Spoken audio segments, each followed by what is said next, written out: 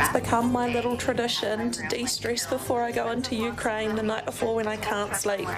I watch the Kardashians. I'm going to give you a tour of our armoured vehicle, which is really intense and has 6 centimetre thick glass. Initial impressions, Daniel, are... Oh, the doors are so heavy. So heavy. Yeah. I feel almost invincible, which is a very dangerous way to feel in a war zone.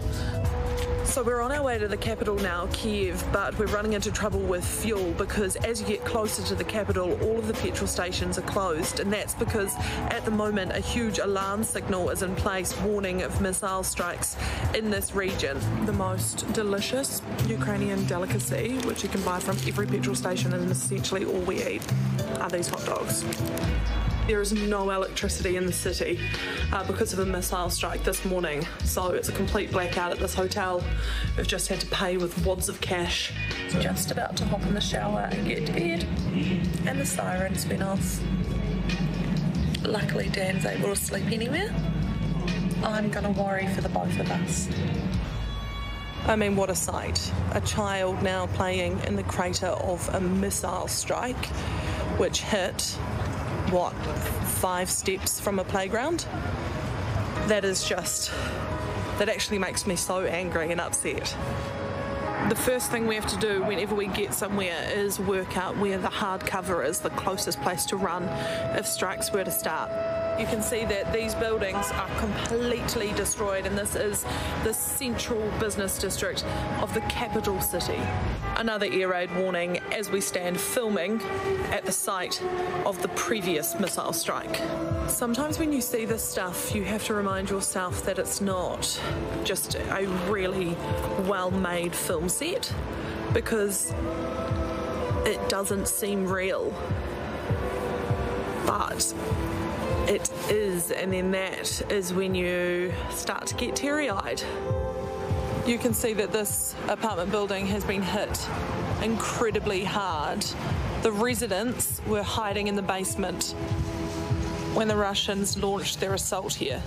This was a kindergarten. So here is a line of people waiting for humanitarian aid. They only allow 300 people to line up at a time, although the need is much greater than that because they're worried about becoming a target. There are frightened animals all over the district, and you can see this one has found a safe place. Here's your tip for a good day's work. Thanks. It's actually a little light. My latest wartime experience is trying to dry my hair, but it sounds too much like a siren. So I put it on for 20 seconds, freak out, turn it off. Make sure it's not a real siren.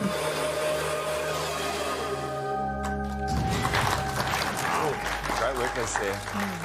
There's so much to worry about here in New Zealand, isn't there, from COVID to inflation today to child poverty. And actually you've found yourself quite affected by what's happening in Ukraine. Well, it's been interesting. I feel like a lot of people my age as well, we ingest this news through, weirdly, social media, and like through TikTok, you'll see people like myself, you know, living their life in Ukraine and Kyiv, sharing their experience through TikTok, and it's this interesting way of connecting because it doesn't seem real, but then it feels like it could just be you over there as well. It gives this really interesting human experience. Plenty is said about the problems of social media, the huge problems of TikTok, but in terms of feeling empathy for someone halfway around the world, nothing gets you closer, right? Well, it's just as like, it could be your phone, couldn't it? Filming that, and it's... What are they showing you? Well, it's just you see these people similar age to myself trying to get on with their life and try to have a sense of normalcy, but they're living in a war zone, and it's their homes, it's their houses, it's workplaces, it's so surreal, and yet there's this sort of way that they share it that does also emphasise how surreal it is for them in that experience. Yeah.